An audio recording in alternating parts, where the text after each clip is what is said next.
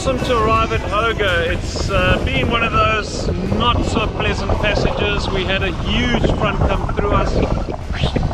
Ecstatic to be here. For the days when I'm lost in your kiss. Anna's happy to have arrived. Am I happy or what? So we are happy to be at Hoga, man. Happy, happy, happy. Okay guys, well as usual we're very slow putting out videos, but we have a number of friends cruising in Indonesia at the moment and they've been asking me to get on with the videos because they followed us to where we've stopped. So I'm going to try and sort of get us through Indonesia quicker than I've been doing the previous videos. This is basically, we're at Hoga Island, which was our last video, and now we're heading down to Komodo Islands, where the Komodo dragons are.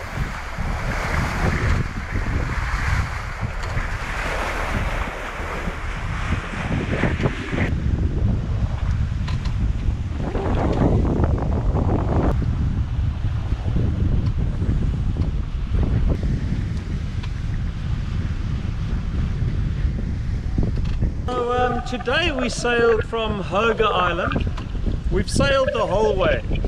We were actually told that we would be using engines all the time in Indonesia, and in fact we just haven't. We've had so much wind that we have sailed the whole way right now into the night. We haven't had to use the engines once. We've got the generator running at the moment because we've got 8.5 speed.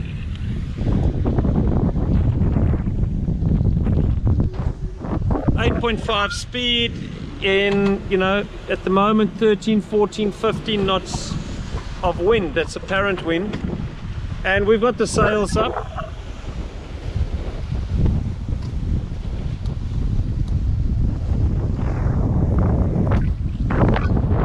And yeah, we're going to be doing an overnighter. The one thing that has been a bit of a concern to me on this trip is that we've passed numerous fads.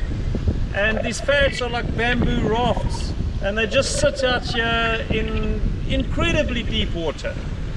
You know, we're talking like 1,000 meters deep. We've got these fads just sitting in the middle of the ocean. And I sailed right up to one, and the fad's got a thick line attached to it. I mean, I don't know where the guys get funding to put a line down 1,000 meters. I mean, it's incredible. But there they were, all lined up, 1, 2, 3, 4, almost as if somebody had put them all along our route. And as beautiful as the sunset is, that is kind of like worrying when you're going into the night and there are these unlit, unmarked fads, and the radar really struggles to pick them up. I've actually been playing with the radar when I've seen them during daytime, and I've been playing with the radar, and yeah, I can make them out, but you need a lot of detail. You need a high gain setting. A lot of detail is on that radar screen when you're looking for it. All the little waves and the wakes are picked up by the radar, and one has to really look carefully to identify these things. It's not easy. So yeah, going down to Flores or Floors, I don't know what they call it here, Flores, from Hoga Island, is 2 nights at sea, 2 days at sea, 2 nights at sea, and a little overwhelming to be going into the nights with these fads all over the show. But still, beautiful evening. It's been beautiful sailing today. It's just incredible how much wind we've had to push Impi along. We've been averaging about 8.5 knot speed today, in just beautiful winds. So there we are.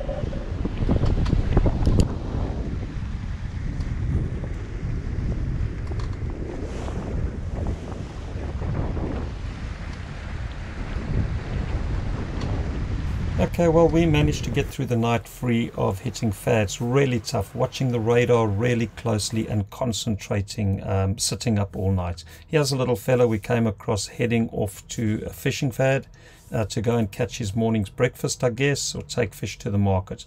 One of our friends, we were now catching up with the rally boats again. We'd left them and now catching up with them. One of our friends, not so lucky, had to cut his boat free after ending up on a fad.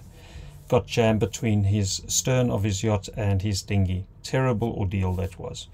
Well, now we've arrived in a beautiful little island called Sabolan, and it's right at the entrance to Komodo, and we've just decided we're going to stop here and enjoy a bit of a rest and catch up after a hard night's worth of sailing. Sabolan later in the day gets very busy with tourists, and it's really a touristy island. We can't spend time on it. We're now going to be heading down to Labuan Bajo. Now, Labuan Bajo, what we're looking forward to is that it has a green market and one can replenish supplies for the boat.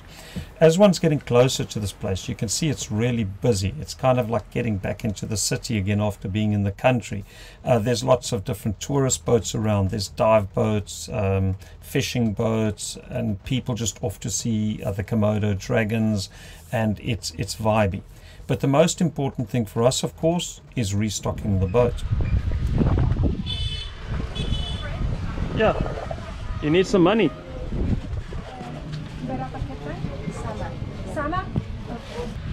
There's Danny, the man with the taxi. Nice guy, nice guy. Oh, see chilies. Yes, yes. Keeps my hair red. To buy. To buy, okay. Very nice shop, huh? Lovely, one more. One more? Yeah, pass. 10,000. 10,000? Okay, alright. Include on the 65. Lucky we got Danny with us today. He's keeping an eye on us here. Yeah. It's really advisable to find a good taxi driver who can also negotiate on your behalf. It's worth paying him something extra to do this, because otherwise one gets fleeced in these marketplaces. Well, from vegetables to fish, we've managed to now stock up our boat with all that we need, and we are ready to roll and go out and explore the Komodo region to see the Komodo dragons. In this part of the world there are many little islands. We can't share them all, but we spent quite a while exploring many of them.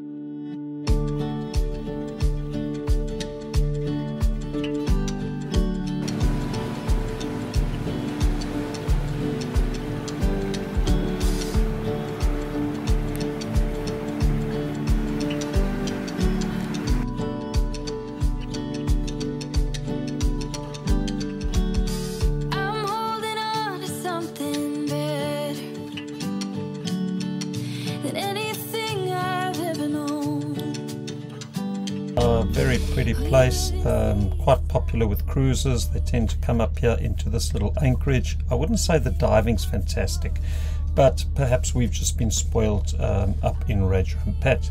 Well, here we're arriving on Manyatan, and the waters are crystal clear. As you can see, we've actually stopped here to make water for the boat through our desalinator, because the water is really perfectly clear.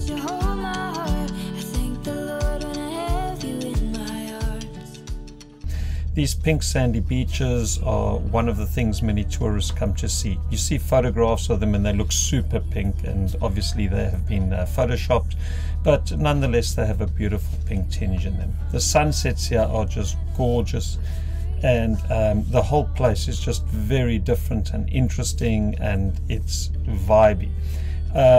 Mole is a little island that's not a recognized anchorage, but we really had a great stop over here.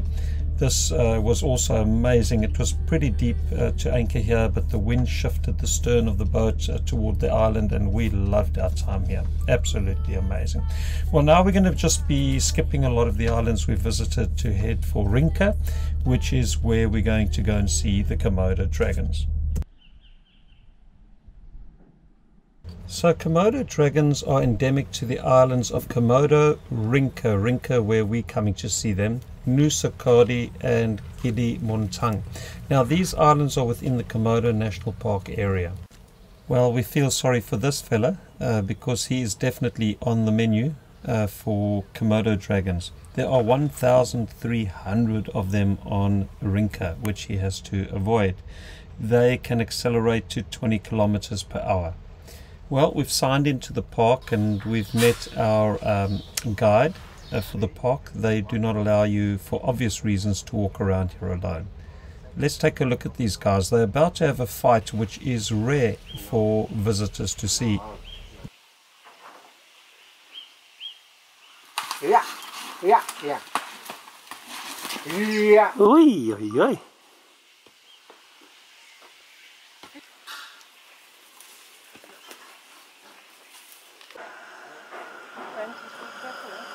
Accelerate.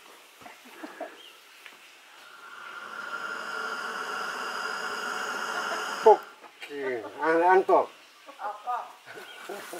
Ya, ambil ya. Ambil duluan tuh ya. Ya, good. Puk.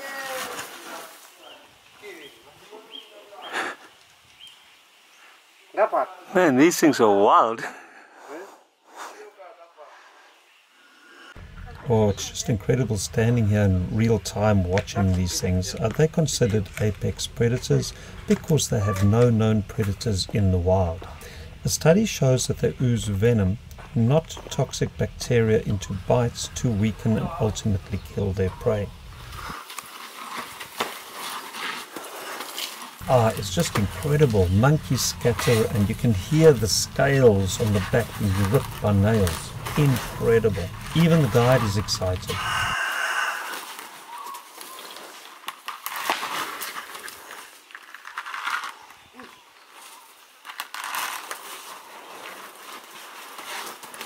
They seem to have these sort of bursts. You know, they fight and then they sort of take a chill pill and relax for a while before engaging in another fight.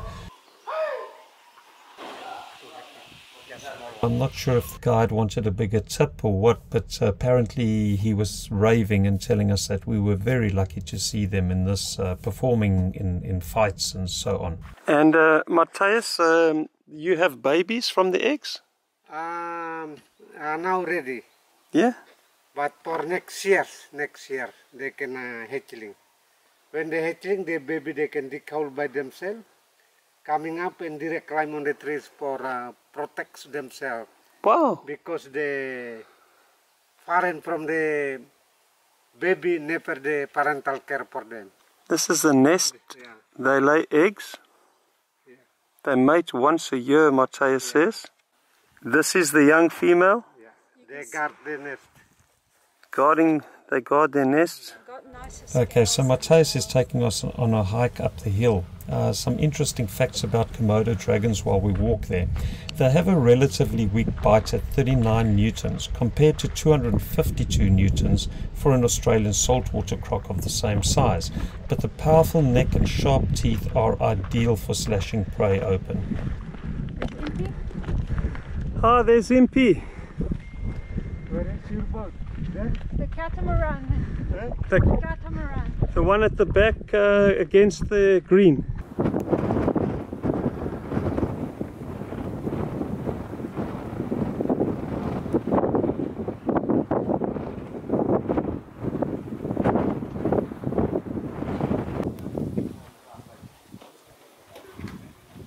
Komodo dragons really enjoy eating water buffalo, and they can smell blood and the scent of death from nearly 6 miles away. Monkeys are clever, they seem to get away from them, but they do sort of take chances now and then. They're kind of almost human in a way that they want to taunt these Komodo dragons, but then at the last minute they duck and disappear.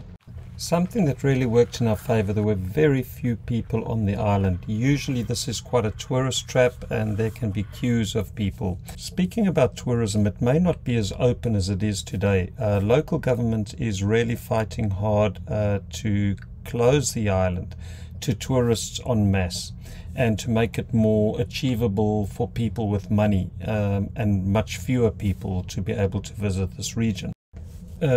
BBC News actually put up a beautiful YouTube video. Here's some extracts. I'd encourage you guys to watch it if you're interested.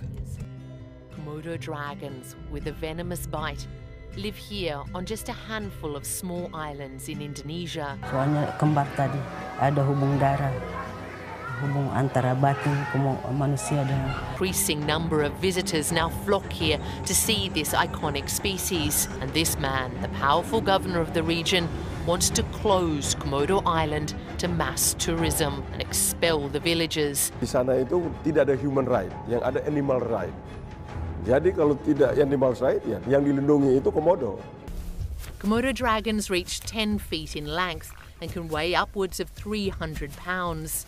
They have shark-like teeth and poisonous venom that can kill a person within hours of a bite, and a powerful tail that can bring down any prey.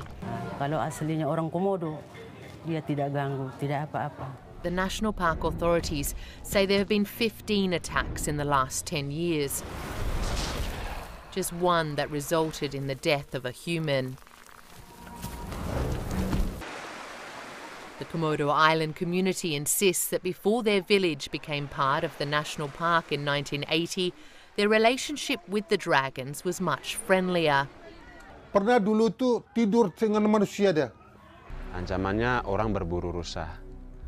Untuk di lautnya, kadang nelayan juga menggunakan alat yang tidak ramah lingkungan, terus menggunakan potasium dan bom.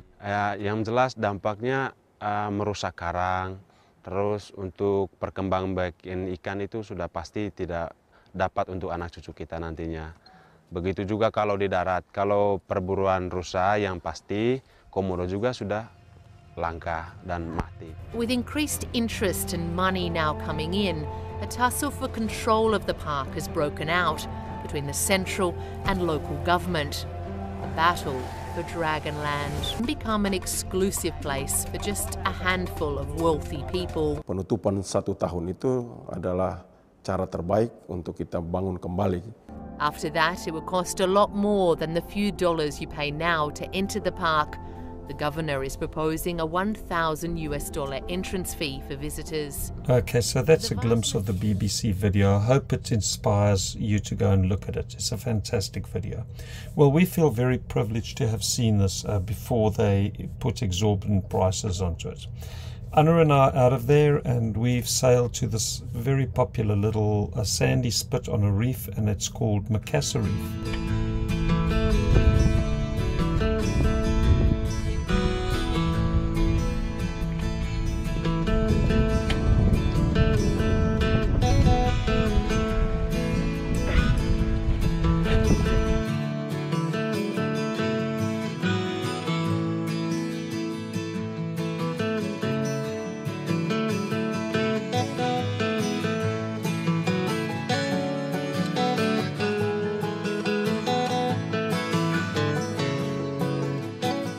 Wow, really beautiful. Hey baby, it's beautiful, man. Very beautiful. Awesome place, this Macassar Reef. A few places we got to swim with manta rays, but one of the favorite spots is here at Gilibanta. The anchorage here is pretty deep. We tried anchoring up against the reef, but we could feel it wasn't holding that great. So we found a great little opening in the reef which allows enough swinging room and not to hit the boat keel against the reef, as it were. So that was fantastic for us.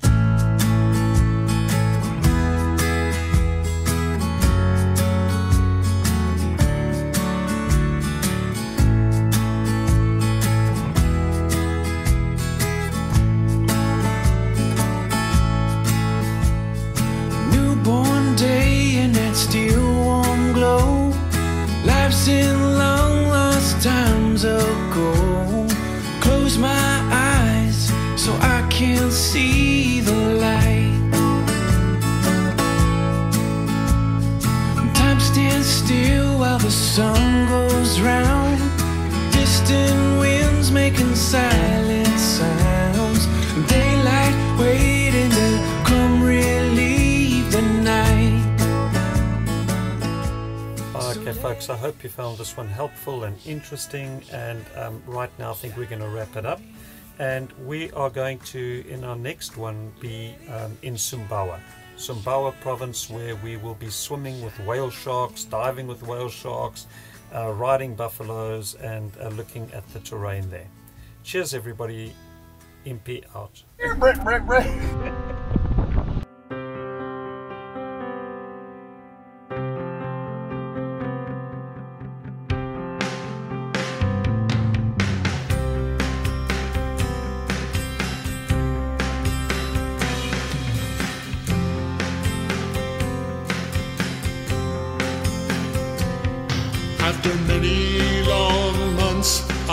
the sea and the stars. New Caledonia is in sight of our bow.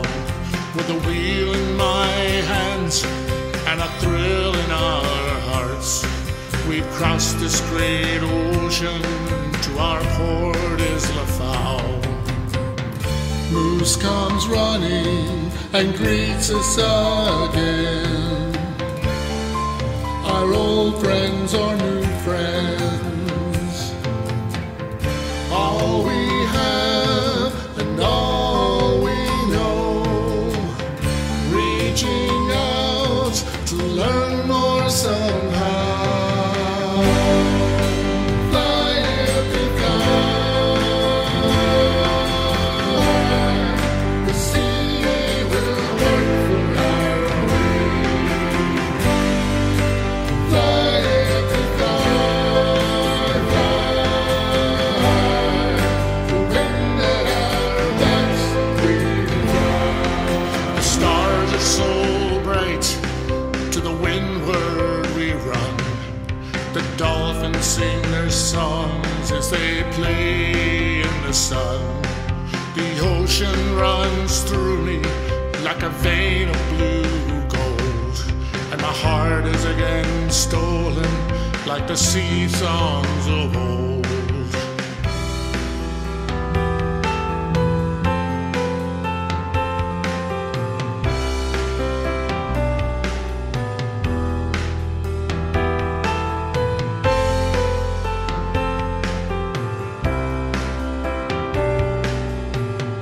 Moose comes running and greets us again. Our old friends are new friends. All we have and all we know, reaching out to learn more somehow.